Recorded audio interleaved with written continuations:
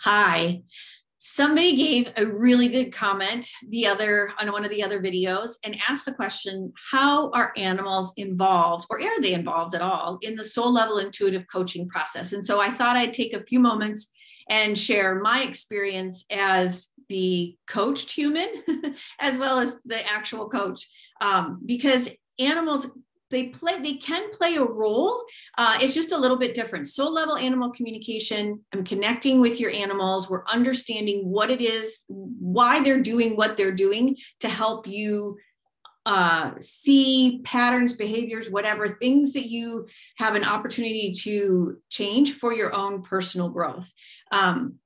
That's soul level animal communication. Soul level intuitive coaching, I'm working with the guides, the spirit guides, to understand what of the 4 negative beliefs you're working on in that moment, which is not, and it can be any one of the 4, not safe, secure, protected, not lovable, not good enough, and not worthy.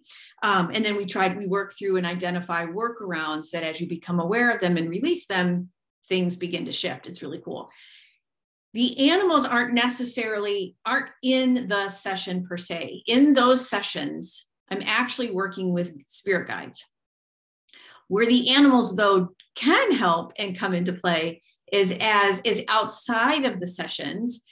For me, for example, as a student, as a coachee, as I'm working through or identifying, oh, there's that, and oh, I see that negatively, oh, there's that workaround.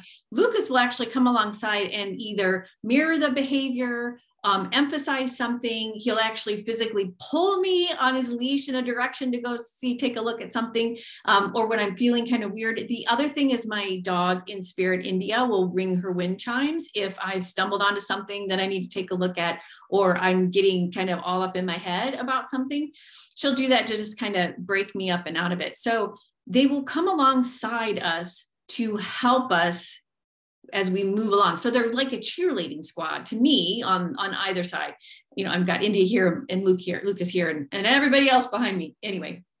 And I've also had it where I'm in an intuitive coaching session with a client and their animal makes an appearance in the session. So I had, for example, a client that had a bird, and as soon as she began to see a workaround, identify a workaround, and understand like how it, like all of the facets of it, the bird would really start to chirp and back her up. And I can tap into the bird while I'm working with the guides and get confirmation too, and say, oh, the bird's also going to help you here, here, here, here, just as a cheerleader.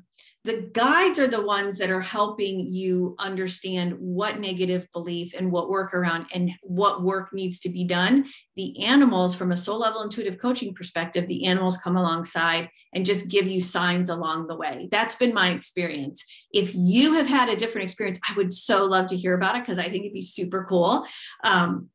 But anyway, that's how I have had animals help with soul level intuitive coaching. It is a little bit different. It's a different dynamic than soul level animal communication, but it's still super, super cool. So let me know what you think. And if you have any more questions or anything, let me know that too, because I would love to answer more.